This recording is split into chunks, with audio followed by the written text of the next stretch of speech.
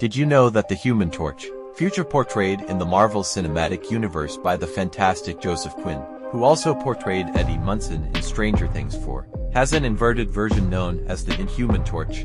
The Inhuman Torch is an android who, unlike the Human Torch, can burst into flames upon contact with the air. The Inhuman Torch emits heat but does not produce fire. This android was based on the original Human Torch, Jim Hammond, and possesses several unique powers, including pyrokinesis, superhuman durability, fire absorption, synthesoid physiology, thermokinesis, and more. The Inhuman Torch was created by Professor Phineas Horton during a secret Nazi experiment in New Berlin, appearing in 3 editions.